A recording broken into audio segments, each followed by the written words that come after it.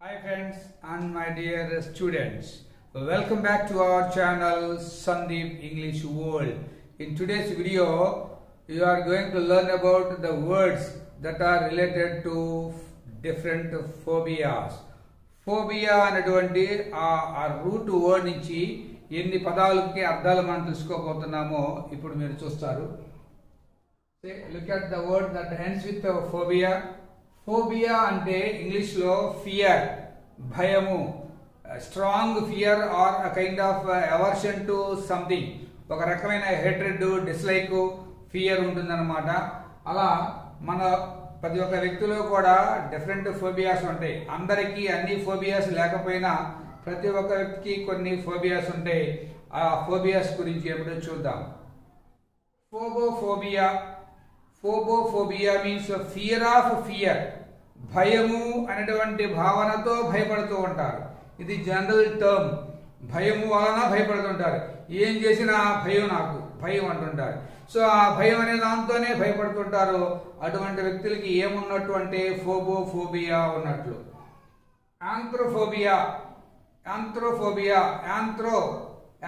Anthropology మెన్నకి సంబంధించినటువంటి, మన పీపుల్కి సంబంధించినటువంటి అన్న సెన్స్ స్టడీ ఆఫ్ మనకు తెలుస్తుంది. అలాగే యాంథ్రోఫోబియా అంటే ఫియర్ ఆఫ్ మెన్ చూసి భయపడుతుంటారు. మెన్ అంటేనే భయం చాలా మందికి. ఎక్కువ మంది స్త్రీలు కొంతమంది మెన్ చూసి భయపడుతుంటారు. వాళ్ళకి యాంథ్రోఫోబియా ఉన్నట్టు. అలాగే గైనోఫోబియా, ఫియర్ ఆఫ్ విమెన్. స్త్రీలను చూసి భయపడుతుంటారు. స్త్రీలంటే హేట్రెడ్, ఒక రకమైన డిస్లైక్ ఉంటుంది. వాళ్ళకి ఏమున్నట్టు అంటే గైనోఫోబియా.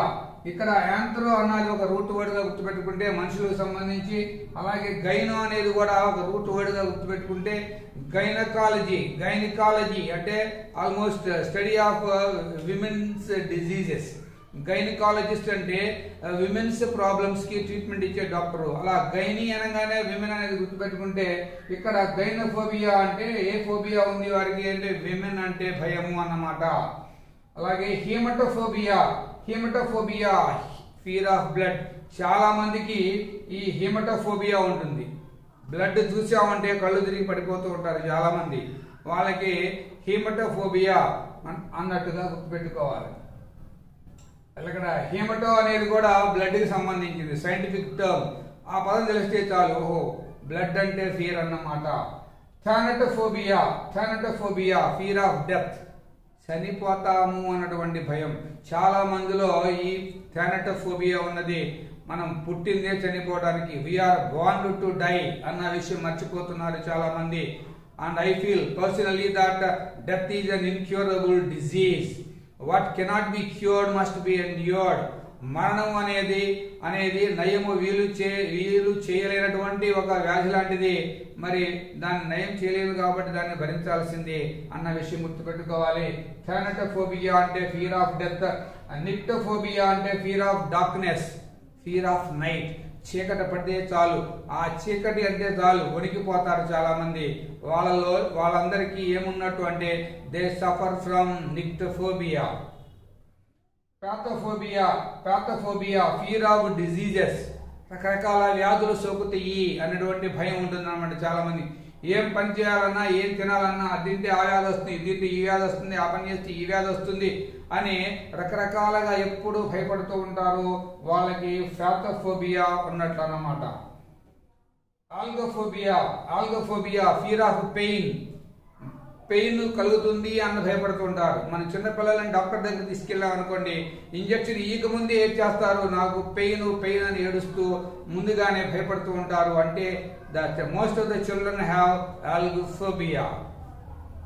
జూఫోబియా అంటే ఫియర్ ఆఫ్ యానిమల్స్. జంతువులు చూస్తే భయపడతారు. ఏ చిన్న జంతువు చూపించినా సరే. చిన్నపిల్లలకి మరి ముఖ్యంగా జూఫోబియా ఉంటుంది. వింతైనటువంటి ఒక జంతువుని అలా చూపించామంటే పెద్దగా చేస్తారు. అంటే వాళ్ళకి జూఫోబియా ఉంటుంది. లేదా మనం పెద్దవాళ్ళు సైతం పులి దగ్గరికి వెళ్ళాలంటే భయపడతాం, సింహం దగ్గరికి వెళ్ళాలంటే భయపడతాం. అంటే మనందరికీ జూఫోబియా ఉన్నది. ఏదో దూరంగా ఉండి ఆ యొక్క కేజీలో ఉన్నటువంటి జంతువును చూస్తే మనం దగ్గరికి వెళ్ళడానికి భయపడతాం. బోటోఫోబియా Here, botophobia means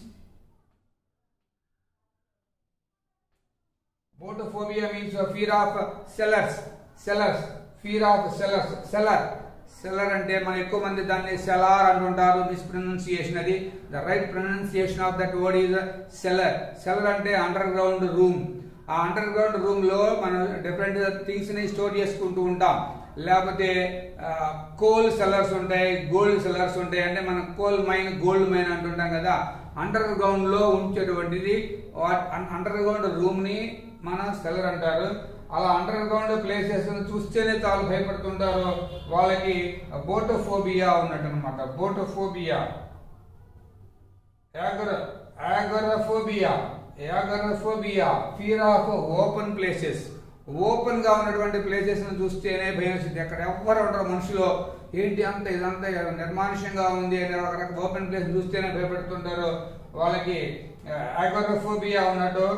next acrophobia fear of high places. ఎత్తైన స్థలాలను చూస్తే చాలా భయపడుతుంటారు. పెద్ద పెద్ద కొండ ప్రాంతాలు, పర్వత ప్రాంతాలు అక్కడికి వెళ్ళామంటే అక్కడి నుంచి చూస్తే కింద చూస్తే భయపడుతుంటారు, కింద నుంచి చూస్తే భయపడుతూ ఉంటారు. ఇలాంటి ఫోబియాని యాక్రోఫోబియా అంటారు. Claustrophobia fear of closed places, నారోగా ఉన్నటువంటి ప్లేసెస్. బాగా కొన్ని సొరంగాలు లాంటివి, టన్నెల్స్ లాంటివి. అక్కడికి వెళ్ళామంటే ఇంకా మనకి ఏం లేదు, వణికిపోతాం. కొంతమంది స్పృహ తప్పి పడిపోతుంటారు. అలా మన అంతా సైకలాజికల్ గా ఫీల్ అయ్యేటువంటి ఈ ఫియర్, ఈ ఇమోషన్, ఈ స్ట్రాంగ్ ఎవర్షన్ సంబంధించింది ఫోబియా అంటే ఫియర్ అనేది. ఇంకా దానికి ముందున్నటువంటి ఈ రూట్ వర్డ్స్ ని కూడా చాలా వరకు గుర్తుపెట్టుకుంటే ఎన్నో పదాలకి అర్థాలను మనం గెస్ చేయవచ్చు. కాంపిటేటివ్ ఎగ్జామ్స్ లో రాణించవచ్చు. మనం ఒక పదం గుర్తుపెట్టుకుంటే ఇన్ని పదాలని గెస్ చేయడానికి అవకాశం ఉంటుంది. కాబట్టి ఆ రూట్ వర్డ్ కి మనం చాలా ప్రాధాన్యతనివ్వాలి. ఇంకా కొన్ని ఫోబియాస్ చూద్దాం. Look at the next word, ఎరిథ్రోఫోబియా. Erythrophobia means the fear of blushing or fear of being ashamed or embarrassed.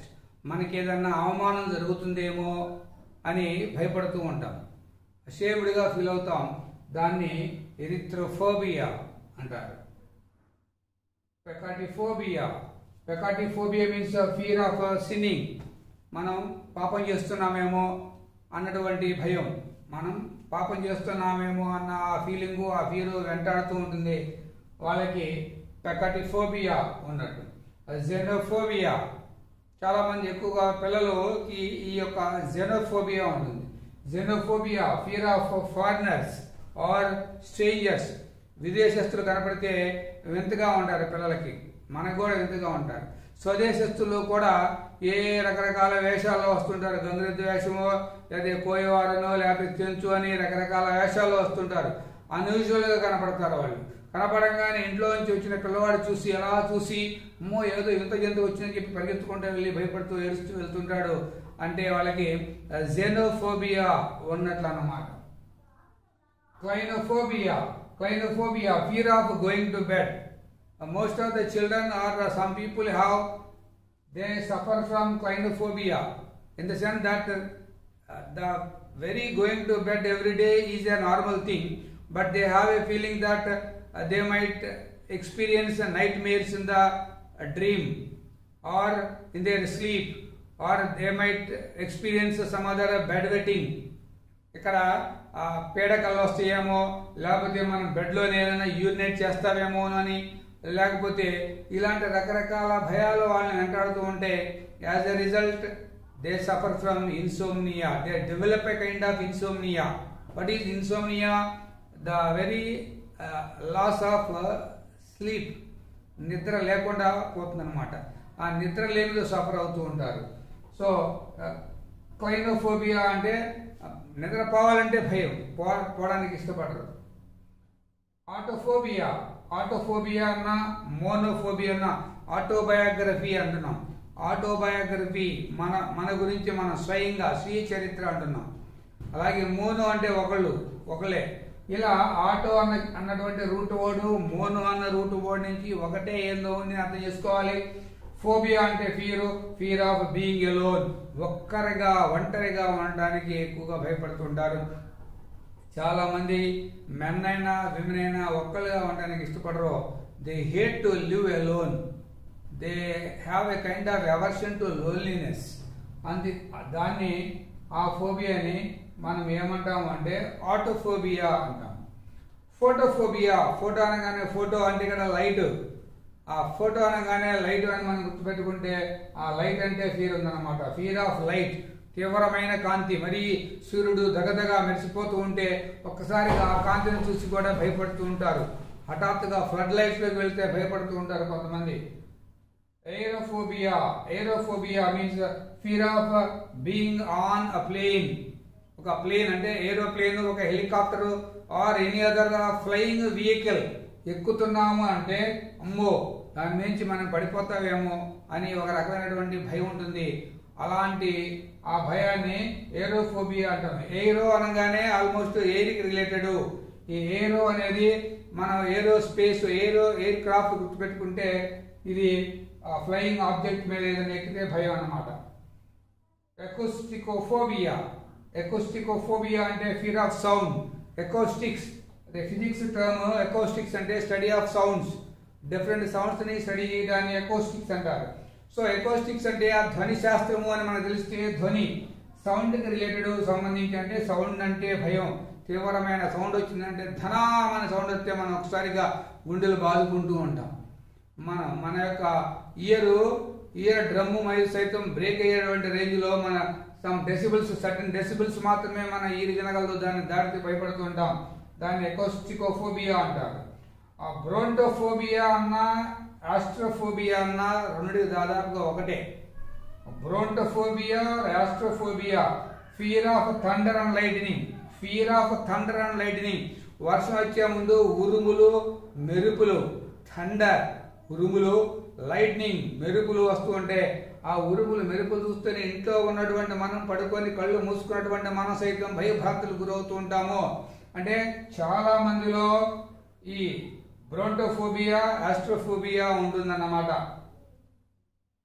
Necrophobia, necrophobia fear of dead bodies are death. ఆ ఫియర్ ఆఫ్ డెత్ కి already థానటోఫోబియా అని చెప్పాం ఇంతకుముందు. ఆ థానటోఫోబియానే కాకుండా ఇది కూడా నెక్రోఫోబియా అంటే కూడా ఫియర్ ఆఫ్ డెత్ మరియు డెడ్ బాడీస్. మరి ముఖ్యంగా మనలో చాలా మంది డెడ్ బాడీని చూడటానికి నేను చూడలేని రాలేని అంటారు, దూరంగా ఉండే ఉంటారు. ఆ ముఖానగా క్లాత్, ఆ ఫేస్ కనపడకుండా క్లాత్ కప్పేస్తే పర్వాలేదు కానీ లేకపోతే చూడటానికి భయపడుతుంటారు. So they suffer from necrophobia, fear of dead bodies. బొటానోఫోబియా, బొటానోఫోబియా botany అంటే మనకు తెలుసు. ఈ బోటనీ అనేటువంటిది ఇది రూట్ వర్డ్. బోటనీ అంటే study of plants. So plants కి సంబంధించి. బొటానియోఫోబియా అంటే ఫియర్ ఆఫ్ ప్లాంట్స్, మొక్కలు. కొన్ని మొక్కలను చూస్తే తాను భయపడుతూ ఉంటారు కొంతమంది. Hydrophobia, hydrophobia means fear of water. There are people who are afraid of water, particularly the people who are affected by the disease of rabies. Dog bite వలన, కుక్క కాటు వలన ర్యాబీస్ అనే వ్యాధి వచ్చినటువంటి వాళ్ళకి మరి ముఖ్యంగా వాటర్ తాగడానికి వాటర్ ఇస్తున్నామంటే చాలు భయభ్రాంతులకు గురవుతారు. అలా వాటర్ను చూస్తే చాలు భయపడితే మనం దానికి హైడ్రోఫోబియా అంటాం. హైడ్రా అంటే it is related to water. ఇలా ఈ రూట్ వర్డ్ నుంచి దానికి మీనింగ్ మనం గెస్ చేయాలి. థలాసోఫోబియా, థలాసోఫోబియా fear of see. Fear of see అంటే ఇక్కడ సముద్రాన్ని చూస్తే చాలు, సముద్రపు ఘోష, సముద్రపు నీళ్లు, దాని మీదకి వెళ్తే చాలు భయపడుతూ ఉంటారు. షిప్ ఎక్కా అంటే కింద దగ్గర నుంచి భయమే. అంటే సీ వాటర్ చూస్తే భయం, దాన్ని థలాసోఫోబియా అంటారు. అలాగే జెరోఫోబియా, జెరోఫోబియా, జెరోఫోబియా ఫియర్ ఆఫ్ ఓల్డ్ ఏజ్. ఇక్కడ జెరో అనేది మెయిన్ గుర్తుపెట్టుకోవాలి. జెరాంటాలజీ స్టడీ ఆఫ్ ఓల్డ్ ఏజ్. మనం ఓల్డ్ ఏజ్ ఎన్ని సంవత్సరాలు అయింది ఏంటి, అలా ఒక చెట్టుకి ఎన్ని సంవత్సరాలు, ఒక మనిషికి ఎన్ని సంవత్సరాలు అనేది ఈజీగా స్టడీ చేస్తుంటారు, దాన్ని జెరాంటాలజీ అంటారు. సరే ఇక్కడ ఓల్డ్ ఏజ్ కాబట్టి జెరాంటాలజీ అంటే జెరో అంటే old age. So old age fear అనమాట, ఫియర్ ఆఫ్ ఓల్డ్ ఏజ్. ఇలా ఇక్కడ ఒక రూట్ వర్డ్ ఉంది, ఇక్కడ ఒక రూట్ వర్డ్ ఉంది. అలా చాలా ఇంగ్లీష్ పదాలు వందల వేల సంఖ్యలో గుర్తుపెట్టుకోవాలంటే రూట్ వర్డ్స్ బాగా గుర్తుపెట్టుకోవాలి. మనకి రూట్స్ ఆఫ్ ట్రీ మనకి చాలా ఎంత ముఖ్యమో మన లైఫ్ కూడా రూట్స్ ఆఫ్ లైఫ్ బెటర్గా ఉంటాయి, కానీ ఫ్రూట్స్ ఆఫ్ లైఫ్ చాలా స్వీట్గా ఉంటాయి అన్నమాట. అంటే మన రూట్ వర్డ్స్ గుర్తుపెట్టుకుంటే మన యొక్క లైఫ్ చాలా ఫ్రూట్ఫుల్గా ఉంటుంది. And I feel that there are many more phobias. ఇంకా ఎండింగ్ లేదు, ఇది చాలా ఉన్నాయి. నేను ఒక జస్ట్ 28 మాత్రమే కలెక్ట్ చేసి మీ ముందుకు తీసుకొచ్చాను. Just these are the words that are likely to be asked in number of competitive examinations. One word సబ్స్టిట్యూట్స్లో కానీ లేకపోతే మీనింగ్స్లో కానీ ఎక్కడైనా సరే అడగడానికి చాలా అవకాశం ఉన్నటువంటి పదాలను మాత్రమే ముందుకు తీసుకొచ్చాను. And I feel this is the end of this video, and let's meet in the next video. Until then, take care, bye bye. And meanwhile, you can review and rewind and watch again and again the videos that are released by me for your sake. Thank you very much. Happy learning.